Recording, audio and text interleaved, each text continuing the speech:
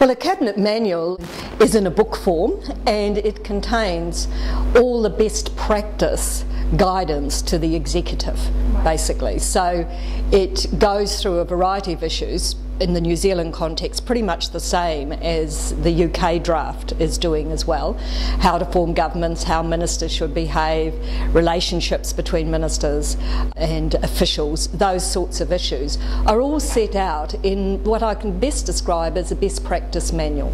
In New Zealand it's prepared by the officials but in conjunction with members of the executive. So for instance, when I was a member of Cabinet approved changes to the Cabinet manual, but it was to record past practice.